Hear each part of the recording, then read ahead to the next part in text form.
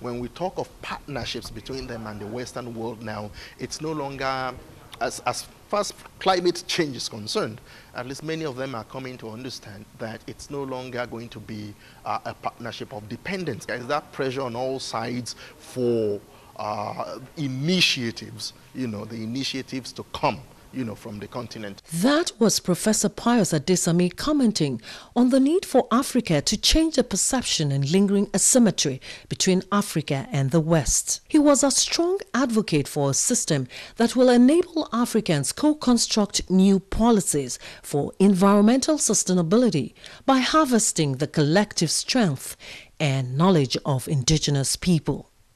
Nigerian-born Canadian Professor Adesanmi, who was the director of the Institute of African Studies at the Carleton University, Ottawa, was among the 157 passengers and crew members that died on Sunday, 10th March 2019, on board Ethiopian Airlines Flight 302 from Addis Ababa to Nairobi, Kenya.